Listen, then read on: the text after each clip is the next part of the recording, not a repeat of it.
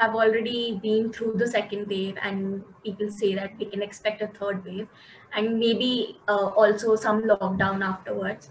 So if I go out during lockdown, will I be fined or arrested is a question that we have.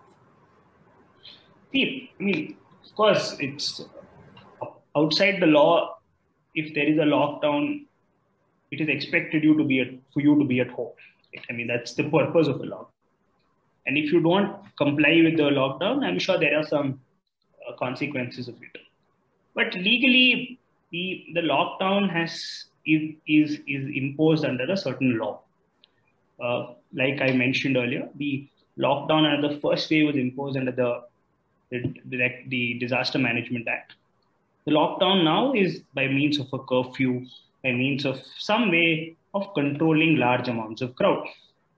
Now, if you were to step out and the purpose of you stepping out does not fall under any of the exemptions, right? If you're not going for testing, or if you're not going to get yourself vaccinated, or if there is any purpose which is not listed as exempted by the government, you are definitely in the wrong.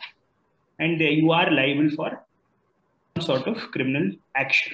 So what could happen? There could be a case booked under you. Your vehicles might be seized, and you might be asked to come to court on a later date and show to the court on why was it required for you to come out.